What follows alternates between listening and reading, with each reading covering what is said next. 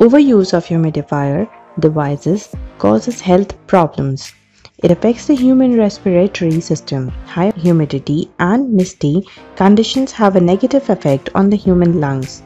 Therefore, using humidifier for too much moisture in the house lead to these respiratory problems. The most common risk of using humidifier is burnt injuries. Humidifiers are hot and therefore using it in places children can access can cause burns. Therefore, special care is needed if you have young children who might not understand how to use the device. Bacteria and fungus. Although air humidifiers are not the only harbingers of villainous organisms, they are perfect medium for certain varieties. The Legionella neophila is notable bacterium which is the cause of Legionnaire disease, a serious form of pneumonia. Changing or cleaning out your air humidifier filters and tanks regularly should take care of any problems. But if you have an unexplained respiratory illness, that will not go away. Your doctor may recommend turning off the humidifier. Another thing to clean. Air humidifiers must be checked and cleaned faithfully to avoid the above potentially serious problems.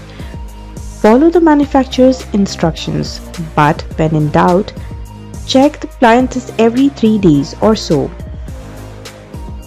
Watch for film collecting on the water surface, hard water deposits, and any other signs of stagnant water. Noise. All humidifiers produce a level of noise, but some are less offensive than others. The ultrasonic models are the quietest models, with the possible exceptions of the wet towel draped over the radiator method. The ultrasonic model is of course more effective, but wet towels might help when there is no alternative.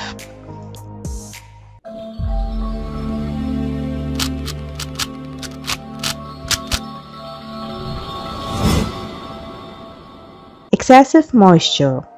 Occasionally, when a humidifier is not self-regulated, it will put off too much moist air. Humidifier on the market with Medisats or hygrometers, handy gadgets that measure the humidifier in your home, are available and well worth the extra cost.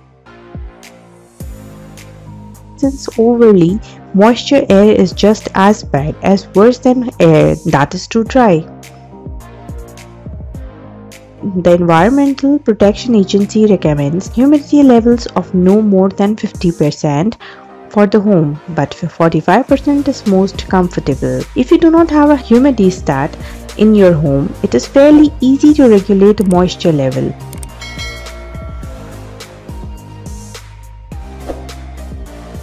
If you observe moisture collecting on the inside of your windows, drops of water running down the kitchen tiles, or mold growing anywhere in the house, you know you have too much moisture.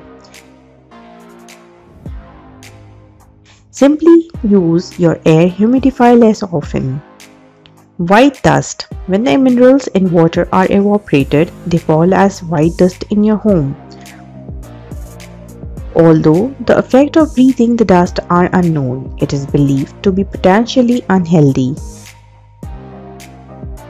This can be avoided by using distilled water, which has less minerals content than tap or boiled water. Humidifier have the potential of releasing minerals and microorganisms. These microorganisms might not be directly harmful to humans, greatly affect people with asthma. Warm mist humidifiers don't have the bacterial growth and contamination issues or mineral dust problems like the other types. They operate quietly but are neither energy efficient nor easy to maintain. These are not ideal for children. The Cares and Cures team want you and those close to you to live a healthy, happy life. Your health is a valuable thing. Look after your health and your mind so that you can live your life to the fullest.